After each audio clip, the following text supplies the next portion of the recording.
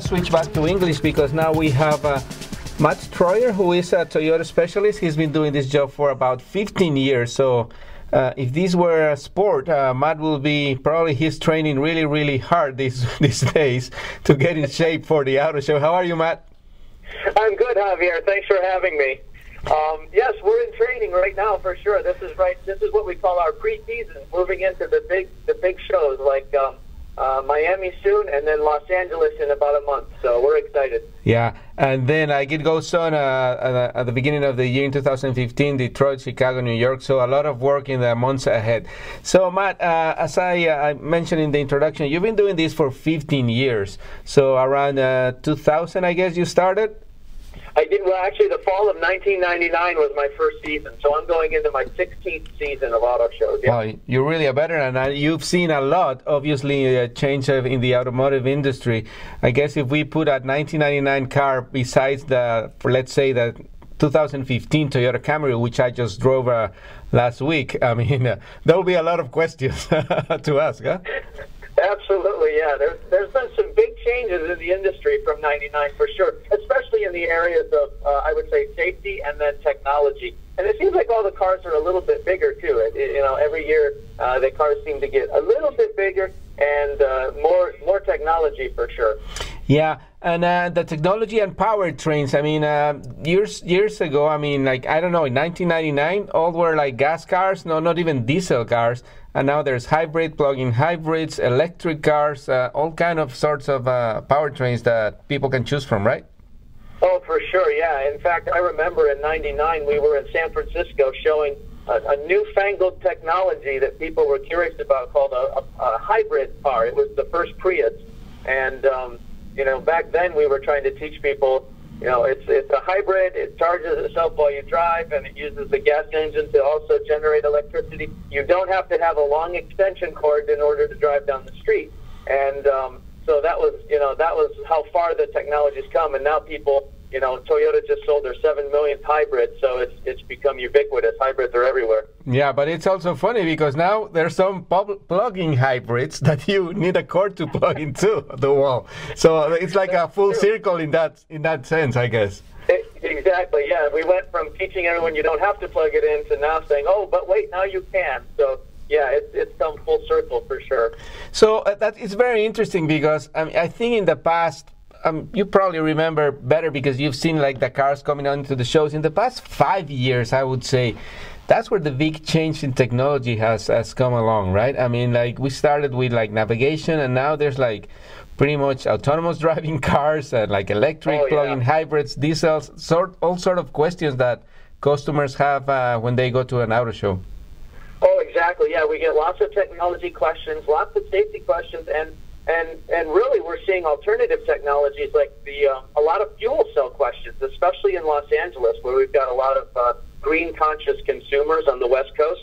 They want to know about hydrogen fuel cell next, because that's what some automakers are coming out with, and Toyota showed one in New York last year. So the technology is amazing what we've seen, and that's why as a product specialist, we spend, as an agency, Productions Plus is the agency, we train over 600 product specialists at 16 different automotive brands on all of the latest technology, both powertrain technology, safety, and telematics. So we cover the gambit. Yeah, and your job at the auto show is to explain to people how these things work. So I guess you're gonna have you have to do it in a very technical language, right? So because some of these things are kind of complicated, but they have to be easy for the people to use.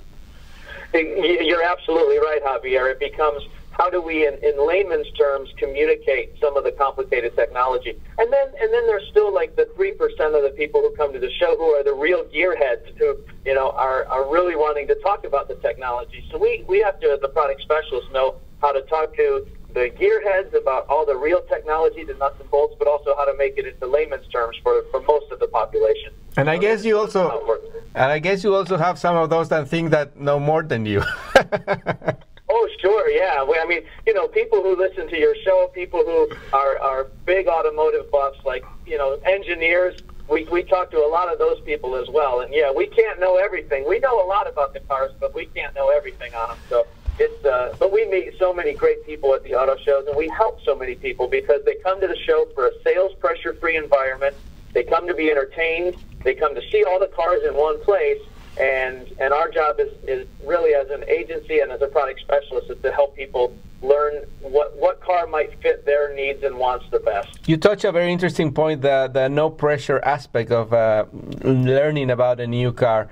So what would be your recommendation for people who are coming to an auto show and have something in mind? Should they be prepared? Because there's a lot to see, I mean, and they cannot see it in a whole day. So what would be your tips for people to come into an auto show and take advantage of your knowledge and all of your colleagues?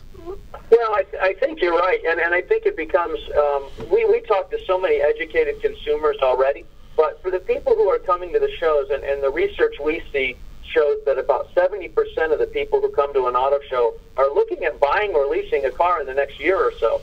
So do your homework, get online, go to the various websites, find the cars that you're interested in, but then look for us when you come to the show. We will be easily identified. We all wear a wardrobe that fits the manufacturer that we are at. And find us, talk to us, and ask your questions, because that's what we're there for. We'll spend 5 minutes with you. We'll spend a half an hour with you. We're there to help you make an informed decision about which car is perfect for you. Great. So Toyota just introduced the Camry, the Yaris, and the new Sienna. So that's what you were talking about your training. You're going through that now to learn everything that is new on those three cars, right? Exactly, yes. We prepare all of the product specialists on whatever the highlight vehicles are for the manufacturer going into the season. And as you said, Camry, Yaris, and Sienna for Toyota, those are the big ones that have received some changes. And so we get up to speed on those as well as the entire lineup. So every car we study, but the ones that have the big changes are the ones we spend a lot of time on in the fall. Yeah, we're talking to Matt Troyer. He is a product specialist with Toyota. He's been doing this for 15 years, going around the auto shows around the country and the world. So, Matt, you started in '99. Why did you start into this? And also, how do people who are interested in this kind of job, which is very exciting and interesting, can get into it? Well, sure. I started because I grew up in Michigan, so I've always had a little gasoline in my blood. Yeah. And I enjoyed the travel aspect of it as well. So because we do. You mentioned a few of the shows, Miami, Detroit, Chicago, LA, New York, but there are all kinds of shows all over the country, and from big shows to little shows. We'll be in Poughkeepsie, we'll be in Rochester, Seattle, all over. And if people are interested in it, if they like to travel, if they love cars, and if they like to talk to people, it's a great opportunity. The agency we work with is called Productions Plus, and their website is productions-plus.com. And we have offices in LA. We're headquartered in Detroit. We also have offices in New York and Chicago. We handle over 600 product specialists with 16 brands. So if you think you might be interested in a career like that, look at the website and reach out to us. Yeah, and any special requirements that people have to do this?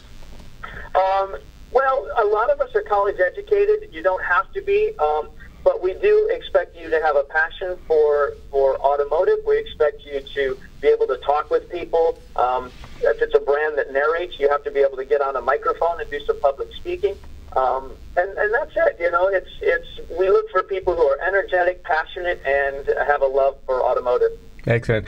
Matt Troyer from Production Plus and a Toyota specialist for 15 years. Thank you very much for your time, and I'll let you go back to your training then, and I'll see you in LA. Thank you. I look forward to seeing you, Javier. Thank you very much, Matt. Have a great day.